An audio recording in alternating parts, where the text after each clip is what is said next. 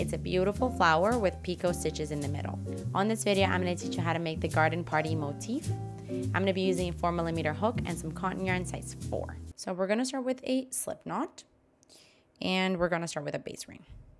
For your base ring, you want to chain 6. So 1, 2, 3, 4, 5, and 6. And now to close off this ring, we're going to do a slip stitch into the very first chain that you made. So into that first chain, insert your hook, grab the yarn, and pull through to close. And now we're going to start row 1. You're going to work a chain 3, which counts as a double crochet. And now into the ring, we're going to do 1 double crochet. So into the center of that ring there, a double crochet.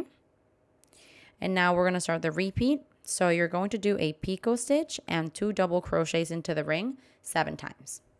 So let's do that. For our picot stitch, we're going to chain 3, 1, 2, 3. And then you want to do a slip stitch into the very first chain of those chain 3.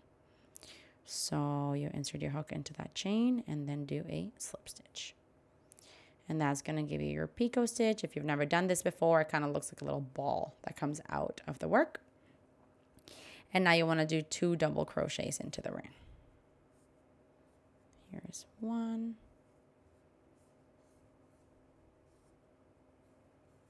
And 2. And that's the row repeat. We do a picot stitch and 2 double crochets into the ring. So let's do one more time together. Chain 3 for a picot. And now slip stitch into the very first chain that you made. And now 2 double crochets into the ring. So let me just flip that into the ring. 2 double crochets. And there's 1. And 2. And that's what we want to do all the way around, a total of 7 times. This was my first, this is my second, so I need 5 more. I'll do that and I'll see you when I'm done. Okay, I just did my 7th repetition. The way that you know you've got 7 is if you have 7 picots and then 2 double crochets after them. So this is my first, 1, 2, 3, 4, 5, 6, 7, and you're going to finish off with those 2 double crochets. And now to finish off this row, we're going to do a picot. So 1, 2, 3, and then do a slip stitch into the third. And now you want to do a slip stitch into the top of the chain 3 that you started with. So my chain 3 is a little hidden there, but it's over here. The top of the chain is this one. Let's see here. Yeah, over here. Insert your hook into it. And now pull through to close. And this here is the end of row 1. For row 2, we're going to start with a chain 3, which counts as a double crochet. And now we're going to do 1 double crochet into the next double crochet. So into the first double crochet of the previous row, a double crochet. Now we're going to start the repeat. You're going to chain 6. So 1, 2, 3, 4, 5, and 6. And then you're going to do 1 double crochet into each of the next 2 double crochets. So basically you're skipping the picot and into the next double crochets. Just do 1 double crochet on top of each. Here's 1. And here's 2. And that's what you want to do all the way around. We're going to chain 6, 4, 5, 6. Find the next 2 double crochets, and on top of them, do a double crochet into each. So that's 1 and 2. And you'll see we start kind of forming these petals around the picots. So you want to do this all the way around. I'll see you when you're done. Okay, so I just did my last 2 double crochets into the last 2 double crochets of the previous row.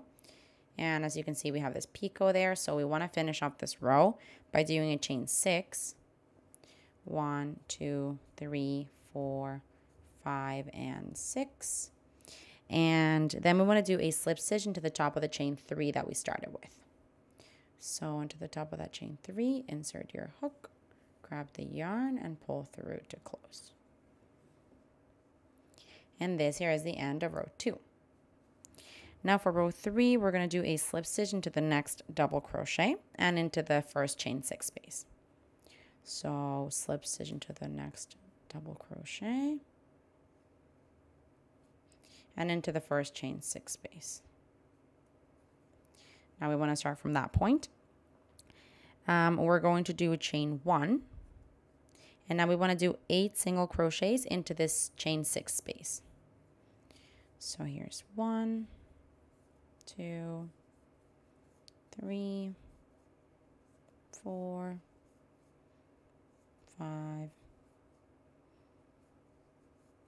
6, 7, and 8. And now continuing on, and to start the repeat, we're going to do 8 single crochets into the next chain 6 space. So basically you're just going to do 8 single crochets into each of the chain 6 spaces all the way around. I'll do one with you.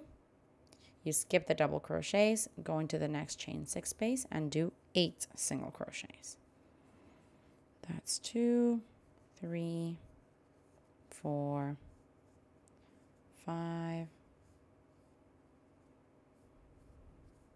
6, 7, and 8.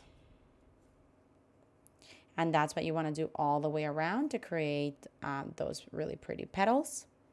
Do that and I'll see you when you're done. Actually, I'll just explain how to finish it off. When you're done, you're just going to do a slip stitch into the first single crochet of the row. You'll finish off with your 8 single crochets, then do a slip stitch into the first single crochet that you started with, cut off your yarn and thread your ends through. This is a really beautiful applique. As you can see, the picot stitches kind of just add a little bit of detail in the middle. This is just because my yarn was decolored, by the way. So in case you're wondering where that little white comes from. But yeah, really beautiful flower with some picots in the middle. Hey, while you're at it, why don't you just subscribe to my channel? Just do it. Just do it.